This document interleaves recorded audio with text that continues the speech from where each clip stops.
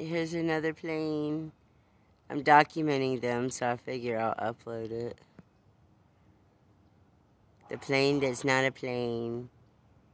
I'm waiting for somebody to actually maybe see a plane one of these times, you know? And that would be great. That'd be cool because, you know, it would prove how our perspectives are different. You see how that's kind of like wound? You know, it's like twirled like a rope almost. Yeah, like it's spinning, right? I thought it was in front of the tree branch for a second there. Because I've seen that too. I've seen the sun driving actually never ever go behind the trees. Like, not at all. And then straighten up after I leave. Or, sorry, after I stop.